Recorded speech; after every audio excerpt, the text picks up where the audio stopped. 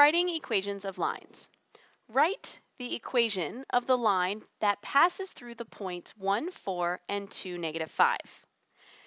Remember that to write an equation of a line, we need a point and we need a slope. Well, we have 2 points to choose from, so all we need is the slope. Remember that these are our x and y. Doesn't matter which one we call point 1 and point 2 as long as we stay consistent.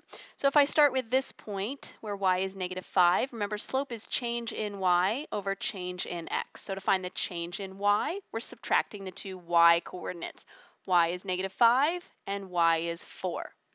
Subtracting the x coordinates, x is 2 and x is 1. Notice we started with the second point both times.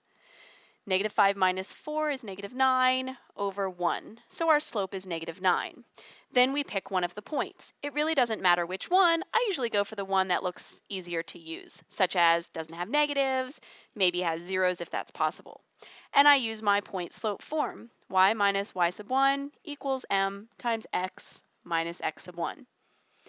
I use this because once I plug it in, y minus 4 equals negative 9, x minus 1, this is an equation of the line. It doesn't say what form it has to be in, so there we are, an equation of the line. Done. Let's take a look at part B. Write the equation of the line that is normal to the line in part A and passes through the point 6, negative 7. First of all, what does normal mean?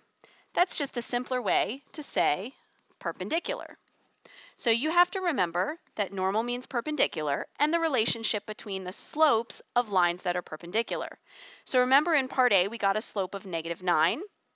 Well, remember that slopes of lines that are perpendicular are opposite reciprocals.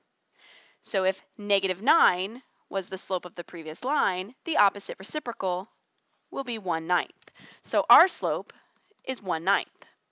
They gave us a point to use. The point is 6, negative 7. Let's use point slope form again. Y plus 7, because we're subtracting a negative, equals 1/9 times x minus 6. Again, it didn't say what form to leave it in, so we pick the form we want.